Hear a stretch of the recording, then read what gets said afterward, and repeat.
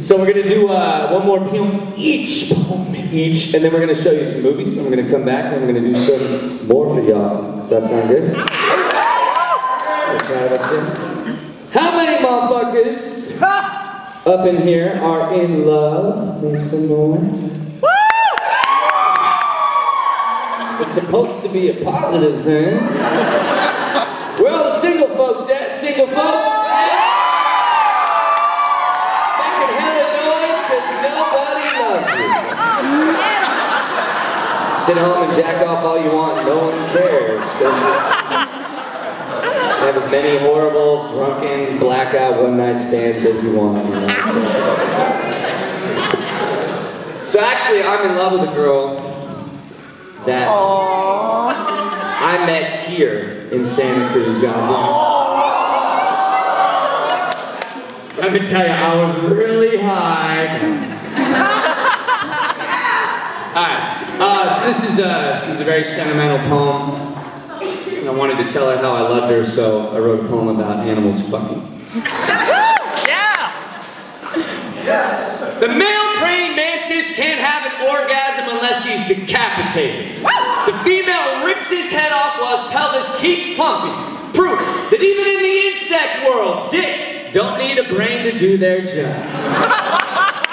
A black widow spider can consume up to 20 mates in a single day. Honeybees' genitals explode and snap off inside their queen to ensure that no sloppy seconds can fit. Female brown trout fake orgasms so the males will prematurely ejaculate so they can swim off to find a better mate. Mother Nature's form of eliminating. When a male porcupine meets a girl he likes, they face belly to belly, big shock, before it coats her head to toe into hot steaming urine that can shoot up to 6 feet. Yet despite this delicious little practice, they're the only animal that makes 365 days a year without being in heat.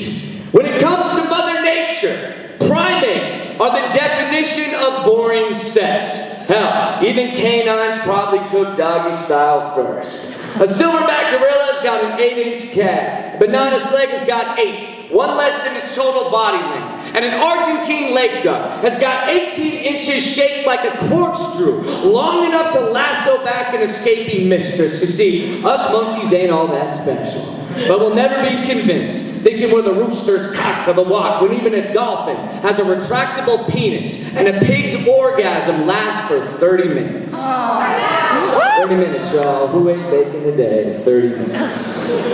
Maybe that's why we fell in love at the Oakland Zoo. 2 bipedal primates on a Monday morning trying to decide where we stood underneath the birds and the bees. It'd been 2 weeks of trying to slither through each other's lives cold-blooded, but we had too much shed skin and no new coat to show for it. The night before, we scared each other when we woke up wrapped tighter than a chain of orangutans. We've been circling each other like sharks over a bleeding dolphin, trying to decide if we should evolve and give an opposable thumb up or down to monogamy.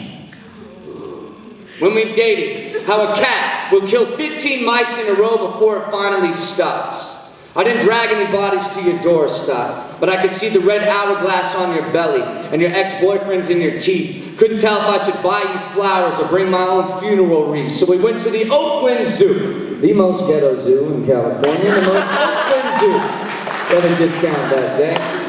To watch the gibbons pick each other's fur clean, to listen to the parrots talk shit, to watch the alpha male chimpanzee beat the shit out of his tire swing just to impress the ladies. And I impressed my hand in yours, tied it into marsupial's pockets, because I realized without DNA's version of love, the whole world would go extinct.